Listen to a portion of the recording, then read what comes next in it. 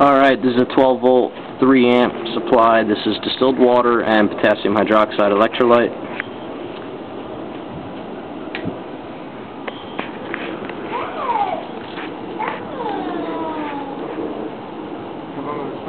Yeah. That's interesting. When we were running the potassium hydroxide, man, when that stuff gets in the air, it's caustic. When I was running the potassium, the hydrogen peroxide, I was getting a more even flow across all these cells. Now, the first cell and the last cell are making the most production. Yeah. And it's only negligible in between.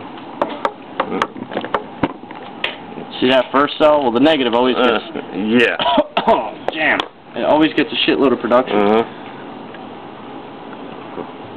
But the hydrogen peroxide, it was getting a reaction from each and every one of these plates almost equally. Yeah, I mean, you can see it steaming, actually, too.